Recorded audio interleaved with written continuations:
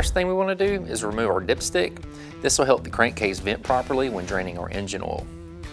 After that, using a number 6 Allen wrench, we'll go ahead and remove the drain bolt and let the engine oil drain completely. As the oil is draining, now is a good time to check the condition of the crush washer. If it's damaged or missing, you'll want to replace it to prevent any future leaks. Once it's finished draining, we'll go ahead and reinstall our drain bolt and torque this to 21 foot-pounds.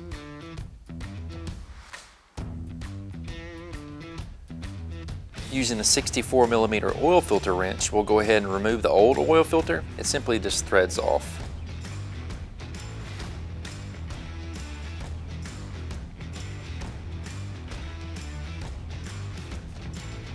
I generally like to hit it with a shot of contact cleaner to clean off any of them contaminants.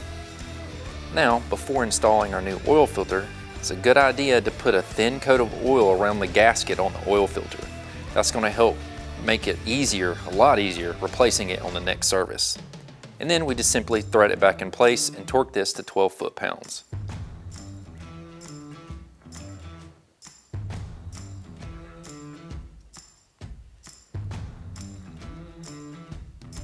Now it's time to fill the engine with oil. Polaris states that this unit holds 2 quarts of Polaris PS-4 engine oil.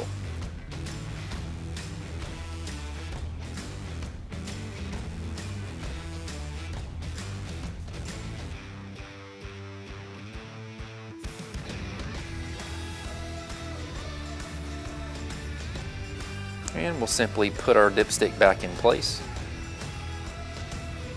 Now it's time to start the engine up, let it idle for just a few moments. That's going to get the oil circulated through the system properly.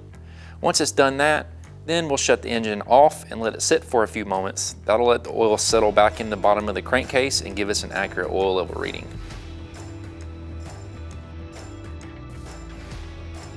And we'll pull out our dipstick, wipe off the excess, and fully insert it, and pull it back out and check our level.